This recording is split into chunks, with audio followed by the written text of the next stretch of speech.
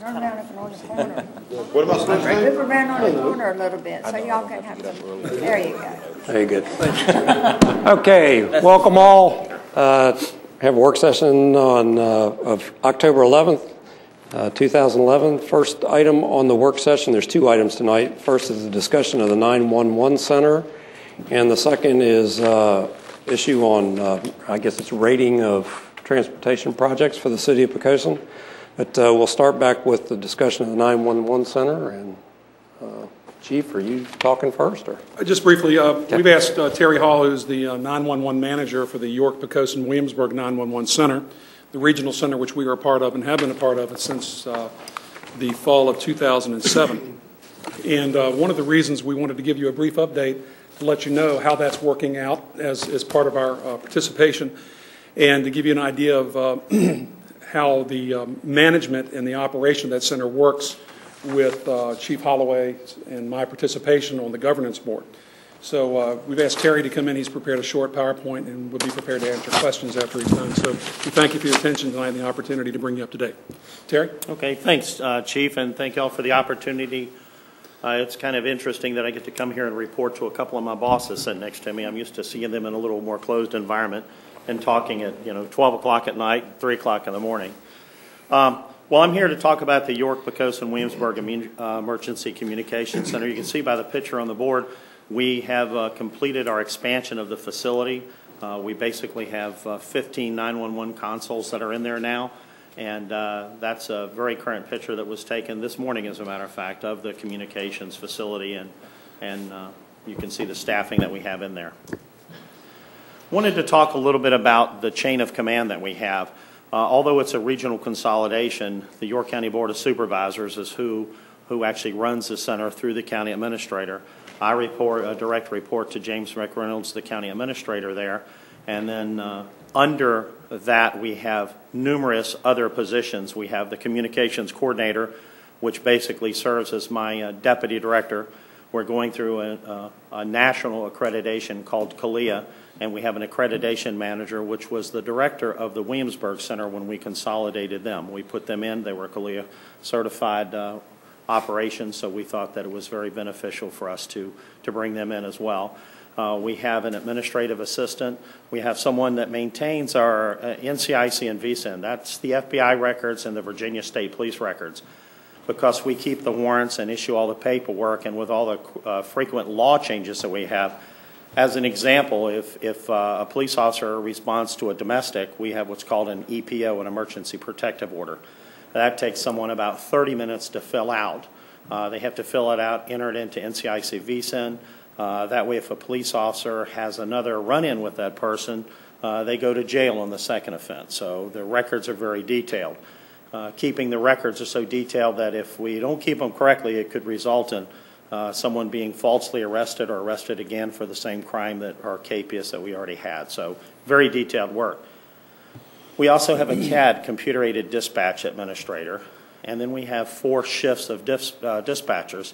Each one of the shifts is made up of 8 to 10 dispatchers, and our minimum staffing that we have on duty at a time is 8. And the way that's broken down is we have 2 dispatchers for Poquoson, 1 for Poquoson Fire, 1 for Poquoson Police. We have 2 dispatchers for the city of Williamsburg, 1 for Williamsburg PD and 1 for Williamsburg Fire, and 2 for York County, 1 for York County Sheriff's Office and 1 for York County Fire. And then we have 2 people that are call takers. Now what's interesting about this is all of them are cross-trained. So you never get the same person when you call in. You no longer have 2 Poquoson dispatchers and 2 Williamsburg dispatchers. They log in, they sign in on their computer, and they become whatever dispatcher they are. So one day they may be dispatching Poquoson, the next day York County, and so on. That has proved to help us out enormously. With mutual aid calls, being able to dispatch everyone out of the same jurisdiction shaves a lot of minutes off the call. I'll also point out that all of the positions that's under me, every one of the people in these administrative positions and training coordinators and so on, they're also cross-trained as dispatchers.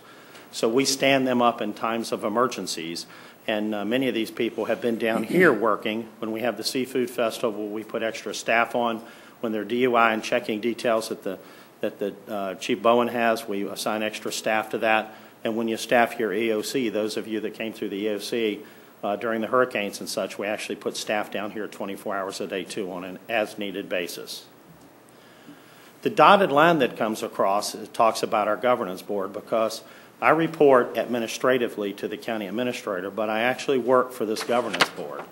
And the governance board is made up by Chief Bowen, seated to my right here, and Chief Holloway. And they're on the board. We meet quarterly and on as-needed basis. I can tell you that I really can't think of a week, let alone a few days, that we're not in some form of communication via telephone, text, or email about different events that are happening and so on. We also work for the police chief, or I also report to the police chief in Williamsburg, the fire chief in Williamsburg, the York County fire chief, and Danny Diggs asked me to make sure that I pointed out that it's the York Poquoson sheriff. So he said, in reality, always a politician, you have 2.5 votes there. So with the Sheriff Diggs in there, he's in the mix as well.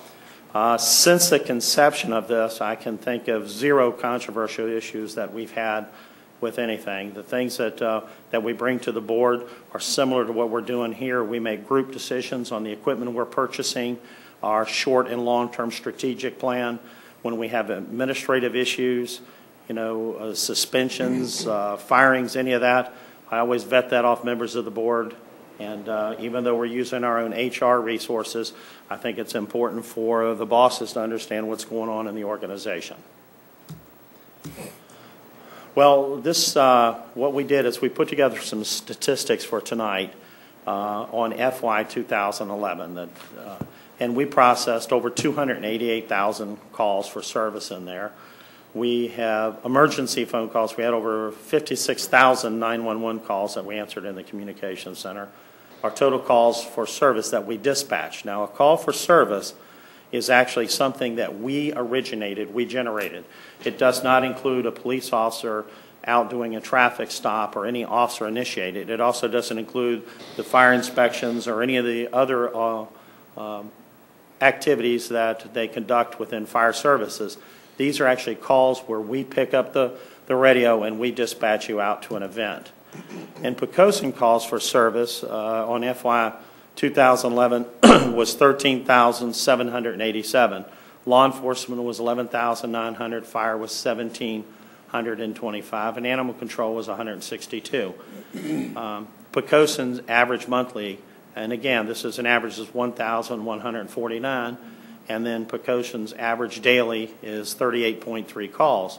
Now, that's where we send someone out. That's not a police officer doing a traffic stop. That's not the fire department out doing the routine things that they do. That's where we receive a complaint or a call and we dispatch someone to a resident or to an event. And I can tell you that some days they're well over 100 and some days they're around 15 or 20. It depends on the nature of the beast and weather conditions and different events and so on. A little bit about our staffing. The console that you see before you is a typical 911 screen. The screen to the right is actually our radio system. The screen in the middle is the computer-aided dispatch. The screen to second from the left is actually the 911 screen where the calls come into the dispatcher. And then the one on the left is our mapping component. So one of the things that was lacking when we brought in was a very robust mapping component so that we could locate people when they dial 911 coming out of Poquoson. All of that has been updated. I can tell you that we have numerous success stories about cell calls coming in here, not only in here but out from boats, people being rescued out on the water and so on. And our mapping components not only plot where they're at in the water, it tells us our closest boat landing where we can recommend dispatches to the fire department and to law enforcement. We have 29 dispatchers. We have 6 senior dispatchers, and that means that they've gone through a large period of training and they're seasoned and they've met certain criteria. And then we have 4 shift leaders. This is important because 24 hours a day, 365 days a year, we have someone that is a supervisor that's on duty. So anytime that a citizen would run into a problem, anytime that our first responders would have an issue, we always have a shift leader there that is able to address anything that would come up, and they have a direct link to other management. I can tell you that the two chiefs sitting to my right have received calls in the middle of the night over various events, and will continue to do so. But they have been trained on what they need to call and wake up everyone to know about, and I'm unaware of us ever placing a call that has jammed anyone up from that. We also have administrative staff, which is myself. I have a deputy chief. We have a CLIA accreditation manager. She also handles a lot of the projects. We have an enormous amount of projects going on currently. We have an administrative assistant that takes care of not only the payroll and the budget type of issues, but pays all the bills and keeps us all straight that way. We have a training coordinator. When you have a group of 50 employees, the training that you have to keep up, you need a full-time training officer to do it. Every 6 months, we get Department of Criminal Justice standards changes the type of training that we need to do. We have our latest event that has come out now. It looks like we're going to have to spend $150,000 from an unfunded mandate coming from the Virginia State Police and the FBI, so that anyone that works a terminal to run license plates and so on, that they can no longer just use a password. We have to put in either a retina scan, a thumbprint, or some type of key fob. And they've given us 1.5 years to come up with the money to do that. So that's something that we inherit from the state and the FBI as well. We have a CAD administrator. The CAD administrator takes care of all of our run responses, and you're going to see in a minute a couple of the programs that we've come up for CAD administrator. And we also have a VSync coordinator, working with 3 agencies and being responsible for all the warrants and all the detail. The VSync coordinator cross-checks every piece of paper that goes through there where we've made an arrest or we take out a warrant, and we are audited twice a year. And the audits, we have been phenomenal and have scored very high and have received letters of accommodation from the state police about how well our records are kept. So we're very proud of that. And then again, all of the administrative staff are all certified as dispatchers.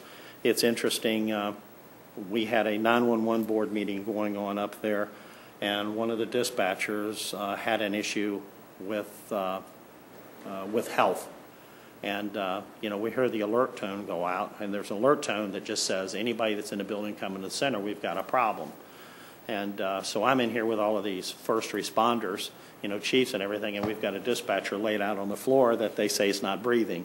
So it's kind of like going to a convention where it's, hey, doctor, doctor, doctor. You've got like 7 people kneeling to get ready to administer CPR to somebody that opens their eyes and says, what are you people doing? So our 911 shift schedules, we have 4 teams or 4 shifts of people. They come in and they work 12-hour shifts. They work from 7 a.m. to 7 p.m. All of their breaks are taken at their consoles. So they go into the kitchen, they can fix food, but they don't eat in the kitchen, they eat at their consoles. And this appears to be what works out nationwide. By the way, anyone want to take a guess what the #1 reason that dispatchers leave their job for? There's a 25% turnover rate every 5 years nationally, and 97% of the people that start work as a dispatcher will never retire. And the #1 reason they leave isn't pay and stress. It's for lack of tools to do their job. The people that do this for profession care about what they do. They're professionals, and they want to utilize the tools to be able to orchestrate what's going on with the first response. They're the first of the first responders. Nothing starts and nothing stops without them being involved. On-duty staffing is a minimum of 8. We staff up. As an example, when the hurricane was going on, not only did we have dispatchers down here at the EOCs and in Williamsburg at the EOCs, we had an additional 8 people on staff at the center. Y'all remember when the earthquake happened, the earthquake froze up the cellular networks. Well, everybody that was on the cellular networks, it seemed like half of them were calling 911, the other half was calling somebody to say, did you feel that? Well, the ones that were able to connect with us, we were processing over 50 calls every 2.5 to 3 minutes. So it was a very tedious process, and then we were followed by the hurricane. And I can tell you how to get the phone ringing. It sent out a code red saying we have a mandatory evacuation, and everybody calls us to want to know what it is on 911. So we're there 24 hours a day, and we respond to the emergencies as they happen. And again, our minimum staffing is 8. Most of the time that we have 10. We typically always have some people training, but the minimum is 8 released full-time dispatchers. A little bit about our training, because it's no longer back in the day when all of us were a lot younger. You know, you'd have a police officer get hurt or a firefighter get hurt. You put them in the radio room, as they say, and they'd answer the radio or the telephone. Now they have to be state mandated, Department of Criminal Justice certified, and they have a 2-week training period that they have to go through at the Regional Academy of Criminal Justice. We also have a bare minimum in-house training that takes about 3 weeks for them to do.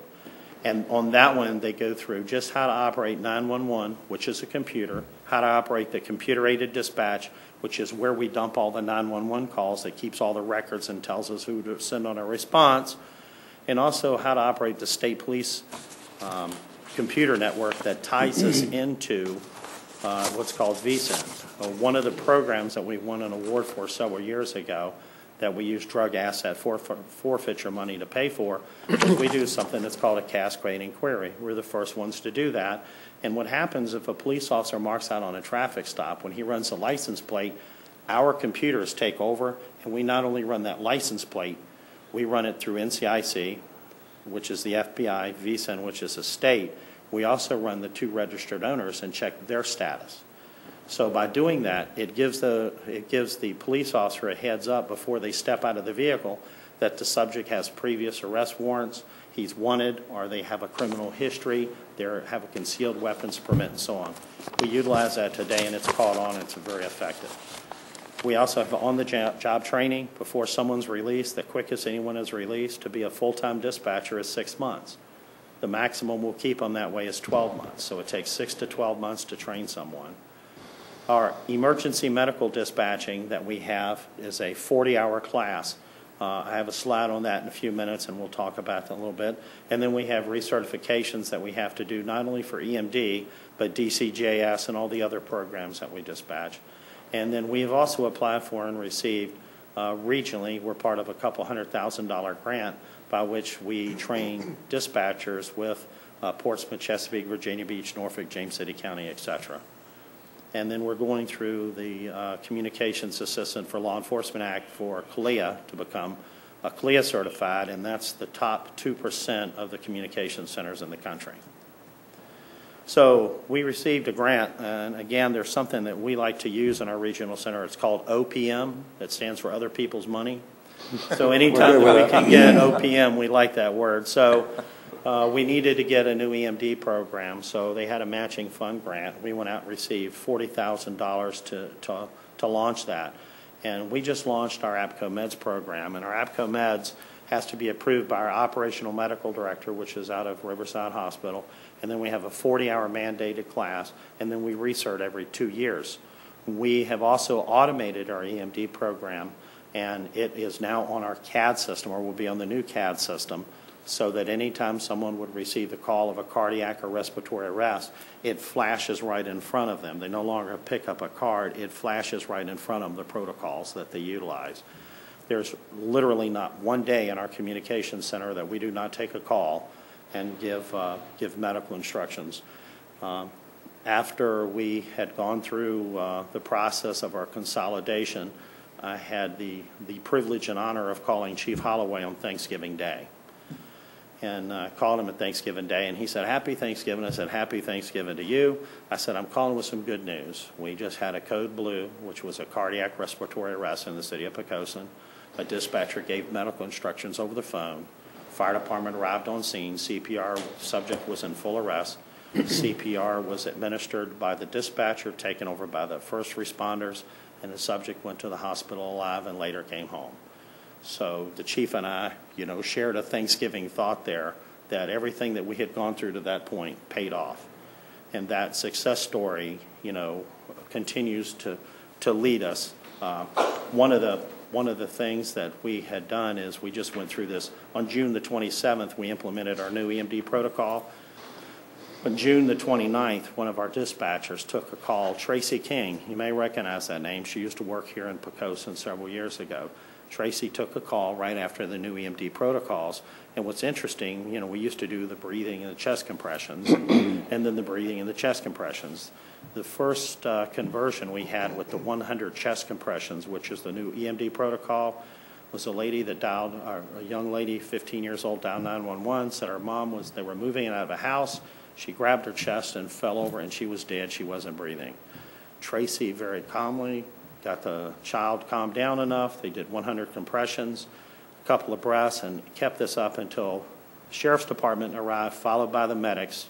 2 months later, I received a phone call from a lady that lives right down here in Running Man and said, I just want to tell you the reason I'm calling you is I'm going home from the hospital, and my cardiologist has told me I had a rare event, and you can use my name and my picture anywhere, but the reason I'm calling is because your crew saved my life, and my cardiologist said the only reason I'm talking to you today is early intervention of CPR.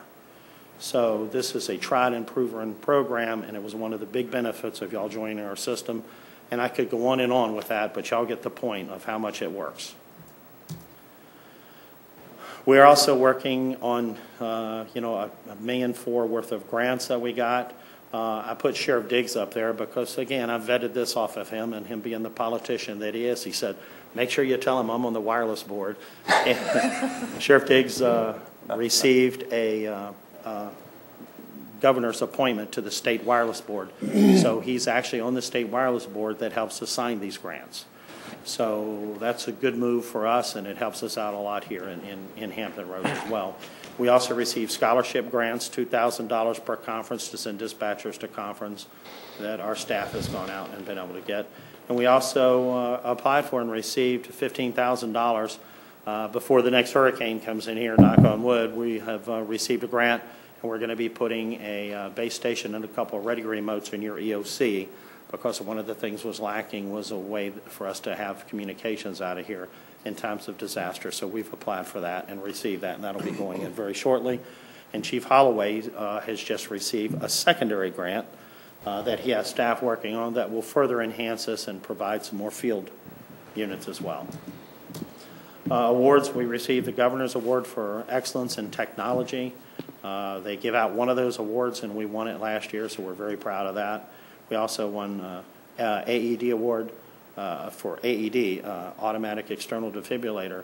I'm going to claim that I stole this because I didn't make this up, but I was at another communications center on the West Coast and found out that someone had taken and located all of the public buildings where everywhere they had an AED, they put in the CAD system.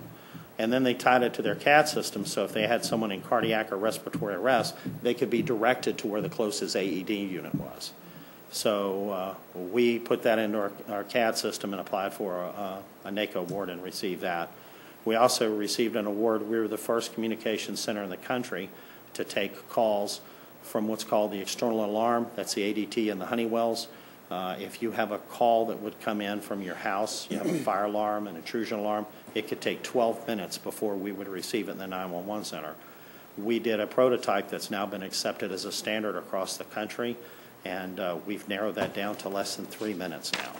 So we can have emergencies that happen in-house, and we've launched with Vector Security, and it's now been launched in Richmond, Virginia, and Houston, Texas. So it's now a standard, and it's under development. And we also received a program for Heads Up, and one of the things that was beneficial to us during hurricanes and such is we can print out our Heads Up form, which we've added many people from Poquoson, and tell about pre-existing conditions that exist at someone's residence. They're confined to a wheelchair, they're power dependent, and so on. We can provide those forms to emergency management through Chief Holloway, and if they need to go out and check on someone, those that have registered for the program are able to be checked on. The current projects that were underway, I have my 5-minute warning. Current projects that are underway, we're going to be and have entered into an agreement with a company called TCS, and we're launching the first next generation 911 project in the country. We're going to be taking text messages from Verizon Wireless and taking text messages and being able to get locations of text messages. It's a pilot program that'll take about a year. Initial costs were over $3 million. We have received a grant from the state of Virginia, and they've partnered with us, and it's going to be paid for 100% by the Commonwealth, and this will set the trend to the way that our technologies develop. We did the same thing with our wireless location technology, so we're very excited about this. negotiated a special price and have received funding from the state to be able to do it. We'll take it to our board in December. Our new CAD system, we have just purchased a new computer-aided dispatch system to replace the other one. One of the things that we talked to City Council about is the need. You no longer buy a radio system, you no longer buy a computer system or telephone system that's going to last you 10 years. They're all computer-based, so you have to do a hardware refresh every 3 to 5 years. The CAD system that we have now is 7 years old. We're in the process of updating our CAD system, and that's underway. We've done several mapping enhancements. The map that you see in front is one that we've done for the city of Poquoson. We've taken Poquoson's maps, and on this one it actually shows fire hydrant locations. We also can pinpoint where the automatic external defibrillators are. We also, those of you that heard about the child that was abducted and molested in Florida and buried alive in the backyard of the trailer, one of the things that one of my staff found out through the media was that the police department knew that that person was a sexual offender, but they had no way to tie it to. So we've listed all the sex offenders in the 3 jurisdictions, and anytime we would have a missing child, the sex offenders would pop up on a map layer, and we could say where they live. Not that they're going to be profiled, but it's sure good to know when you're out doing an investigation somewhere that you may want to start taking a look at. And we also have listed where all the fire hydrants are. This is another thing we're real proud of. We're also in the process of installing a brand new 911 system.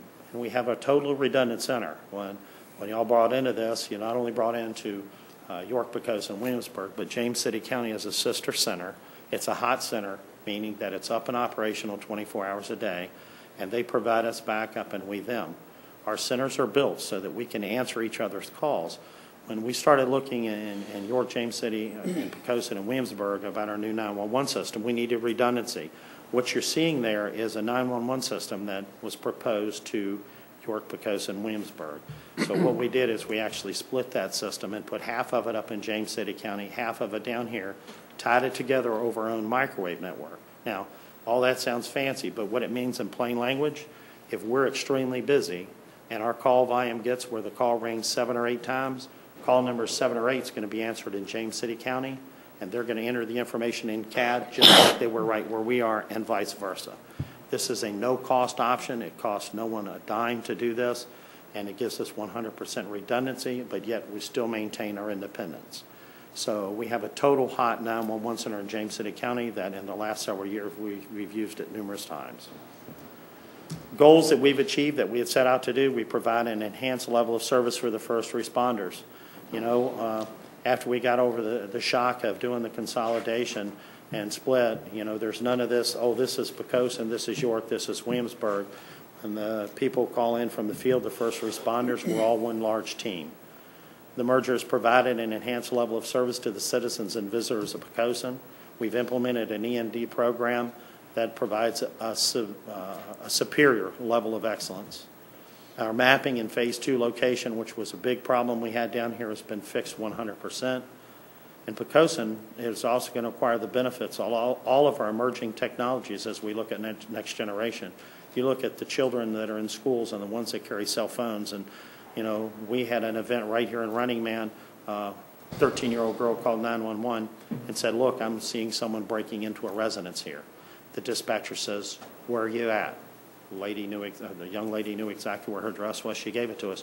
She says, I'm looking out here, and let me give you a description of the car. Well, when people are upset, they don't always give the best descriptions.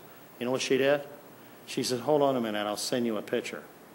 She snapped a picture with her cell phone, and the dispatcher said, well, that's great, but we have no way to receive the picture. Now, isn't that, remember, dispatchers leave for lack of tools. So a quick-thinking dispatcher ran out to her locker and grabbed her cell phone, which are prohibited in the communications center, and said, here's where you send it to. Had it sent to her personal phone. She looked at it, was able to enhance it, got the license plate, gave it to the law enforcement, which on this particular case was a York County unit and a Poquoson unit running on mutual aid. They went in and stopped the vehicle 3 blocks from it. The 2 ladies that were picked up in it, I think, ended up with 6 felony warrants from 3 different agencies. And technology is who caught that person. So with that, that's pretty much, you know, what I've prepared to say tonight, and be happy, any of the 3 of us, to answer any questions, or if y'all have any comments you want to add.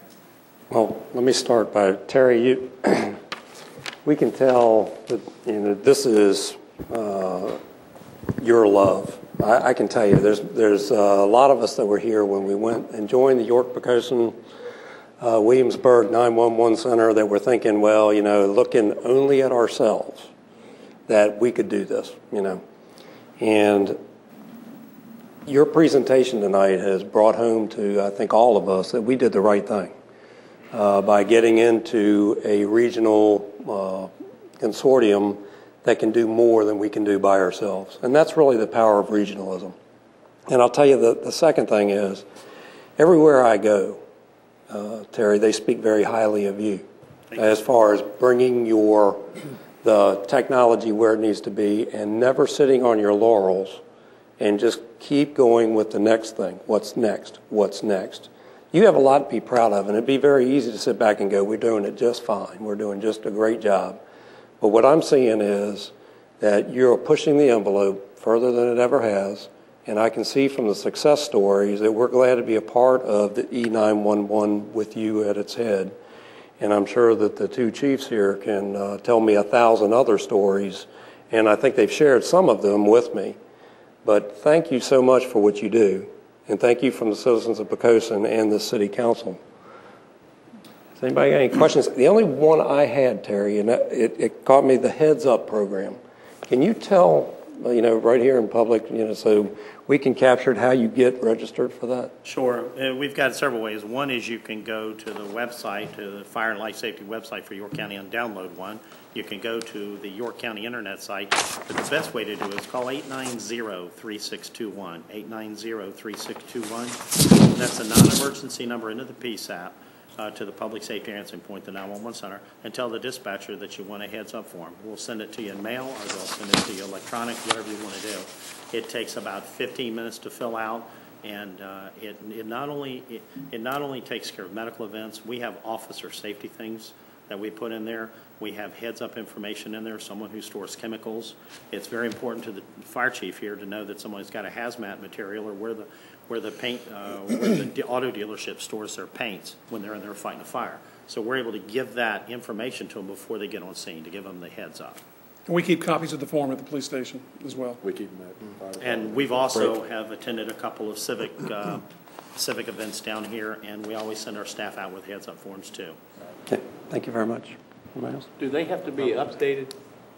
What we do, and that's a very good point, we do update them ourselves, and the only downside about the program, when we were a smaller agency, it was a little easier because you remember someone was in heads up and you find out that they pass, and then you're calling them 6 months later and saying, I'm calling to update the information for someone who was passed 6 months ago.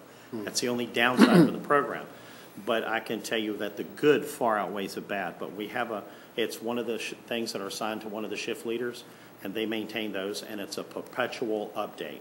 So every 6 months you'll receive a phone call to update the information. They do it right over the telephone and do the data entry, and then they'll have you dial 911 to make sure that it works, because it keys in on 911. You noted the high turnover nationally of dispatchers. Are you experiencing the same kind of turnover? And if so, do you have difficulty getting qualified candidates? Right now we have 2 positions open. We have over 225 applications for it. And the way that we fill the process, and if we hire one person, if we hire 2 people, 1 3/4 will make it for us. And it's a lengthy process to go through the hiring. It's not only the background, and we give you tests. You saw the picture of the 5 different computers. If you can operate one of those computers, you're perfect. Okay, then you operate this computer, you're perfect. Now you have to do them all simultaneously while you have somebody screaming in there, at you in the ear. And then, the stress level you'll deal with. We had a traumatic call today at the Naval Weapons Station where a subject ran into a bunch of Marines jogging. So our call volume was off the hook. Right after that call, and the dispatchers are still dealing with that and have the air ambulance launched and multiple agencies responding down there, right after that they get a call of somebody who's complaining about so-and-so's mailbox is too close. And you wonder how they can make that switch without saying, you don't really have a problem, so they have to deal with everything. So the stress adds into it as well. But we are under the national average. 2 questions, Terry. First is, what is the cost sharing between us and York County and Williamsburg? The way that we entered a cost-sharing agreement with y'all initially, and the cost-sharing agreement that we put together, we have to have approved by our board any of the capital improvement funds. So if we're going to launch a new CAD system or we're going to launch a new radio system, we can't go to the city and say, by the way, your share is now going to be X. We have to go through your normal and our normal CIP processes. You're paying right now pretty much the same thing that you paid us when you launched. We haven't gone up. You just saw me do a presentation about several $1 million worth of technology that we've launched, and there hasn't been a penny of it been asked before by you, because we've been able to do a lot of it through grants and through the normal operating budget with the dollars that we're collecting. You talk about a lot of training on your staff, you know, up there in New York County. Does any of the training have to come down to the police and fire departments, like here in Poquoson in New York? Sure, Poquoson Sheriff, Fire? I myself have been out and done a lot of training on the radio system. My staff trains the officers the and first firemen? responders on NCIC VSIN protocols and how to do all that. We handle all of that, and it's not for a fee. We handle and train anybody that needs to be trained. We either do it in the field, they come up to the office, and we've done some CERT training and numerous training out here on an as-needed basis. You know, you call, we haul. Okay. I guess the third question was, early on you mentioned the cost for like a retina scan into a computer. Right. Was how much? It looks like early indications are it's $150,000, because we have to put it on every device. And when I'm saying every device, every dispatcher screen is going to have it. Every field unit has to have it. Wow. The system that Chief Bowen has down here, that he can do it from his investigators, it has to have it. Every laptop in the car for anyone who's deployed in the field, they have to have it. It's an unfunded mandate, and it's another level of security that the federal government believes needs to be put in place. You mentioned three options there. Are you going with the retina? No, well, I found out about that this week. The retina scan is a waste of money, in my opinion. That's the high dollar one. And the reason is, if you go into our 911 center, you have 4 levels of security before you can get into where any of this stuff is. If you get in there, you really don't even need a password, because you're supposed to be where you are. You're on cameras and 4 levels of security and so on. So for us, we're going to probably go with the cheapest, which would be some type of key fob, you know, a proximity reader. CAT card or something like that. And there, you know, you spend $3 to $5 for the device, but your backroom equipment is the cost, and a key fob looks like it's going to be the best for everyone all the way around.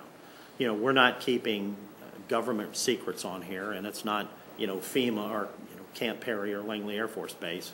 You know, we're running criminal histories and things like that are sensitive, and they're not open to the public. But the security that we have now, we've, you know, find a piece of wood, we haven't been breached on. Thank you. But it's a technology world we live in. And as I get older, you know, you go home and look at your children, if you don't believe it's a technology. You know, I think I know a little bit, and I go home and listen to my kids, and they're like, hey, check out this new app I got on the iPhone. So, yeah. And hackers, you know, are constantly trying to break in these systems. So our security, and there's a lot of money spent on our security, not only our backbone, our radio system. We've recently completed about a $15 million expansion on our radio system, where we now enjoy coverage all the way up from mutual aid, all the way up through Gloucester, Middlesex, Saluda, all the way up there. So we now have a very large radio system as well. From the chief's perspective on the governance board, Robert and I clearly understand that when we make decisions that could have financial impacts on the city in terms of costs, that we have to be very careful about how we approach those. So one of the things that Chief Holloway and I consistently do is to go with Terry to the wireless board when he makes his presentations, and we both testified in different venues to get grant money. And most of everything which we've done and all the upgrades that have happened since he and I have been the co-chiefs has been through grant money and or leftover money from previous grants that was existing before we joined the center. So I've got to take, Terry takes full advantage of opportunities for other people's money. And so we really haven't had to make a vote, to my knowledge, that had any financial impact on the city since 2007. And York County certainly has not come to us and done anything in terms of suggesting to increase the amount we currently pay. So we've been very fortunate to have access to the level of and the quality of the radio system for what we paid to get in it. And I want to point out that any chain is as strong as its weakest link, and the team that's up here is pretty much unbreakable. We're doing, Poquoson is being recognized at the national level. We have had presentations at the Senate and at the House that Poquoson has been represented at the table, in public safety and recognized by, state senators and congressmen and federal senators and such. And it's been very rewarding, to have these gentlemen sitting next to us as we're up trying to get legislation to give us more money for public safety and more broadband spectrum and so on. So, everybody is having a hard time pronouncing Poquoson, but once they get it, they have it. I came to your home back in 2007. It was very impressive. So it's quite an operation. Thank you. And it's all, anytime y'all want to come up and take a look, we'll certainly facilitate a tour. And we are pushing the next generation. As Terry mentioned, I was very fortunate to go with him to D.C. and go to a Senate committee that's making decisions on the spectrum that's referred to in the papers as D block. And the best way to describe it, it's just a segment of spectrum that's the highest quality that's out there, it's left. And once it's gone, it's gone. And so what we're trying to do is get that reserved for public, 10 megahertz of that to get reserved for public safety. The federal government's given 5, we want an additional 5. So we can use that for broadband communication. And the best example I can give you is to take my iPhone, which cost $199, and tell you that this $5,000 radio doesn't come anywhere near the capabilities of this little phone. And so what they're going to do is taking broadband capabilities and put it into the radios that the officers and the firefighters carry. So eventually, the sending of the text messages, the sending of the pictures, the video will happen. And imagine the day when officers are on their way to a call for a bank robbery and they're getting a live feed to their in-car computer from someone who's got a camera and they're holding it out on their phone and videotaping it as the suspects are running out of the building. That's what's coming next. So we've been working closely with the delegation from Virginia. Senator Warner supported our recommendation to vote it out of committee and trying to get that broadband reserved for public safety. And York, Poquoson, Williamsburg 911 Center will be on the cutting edge of taking that technology and making it work before anybody else in the United States does. And you would have been proud to see Chief Bowen standing up in front of the Senate Commerce Committee with people like the police chief from the city of New York and San Jose, California, and Los Angeles and San Diego and so on. And here's Poquoson. That's right. He's bigger than they were. Yeah. He has learned not to try to carry his gun in the Senate. That didn't work out too well. Thanks again, Terry. We really appreciate your time. Thank you. Randy, I guess we get time to... Depends on how you want to spend the next 14 minutes. Okay. I would suggest to you that 14 minutes is probably insufficient to even begin the topic that you've got scheduled next. That's what I'm thinking. So I'm not sure it would be efficient use of your time or Ellen's time for that matter. So I would suggest you consider just a brief recess and come back at 7. I'm good with that. How about council? Everybody good? Yeah. All right, so we'll move this to the next meeting as far as the breeding of transportation projects within our city. And we appreciate everybody joining us. Thanks.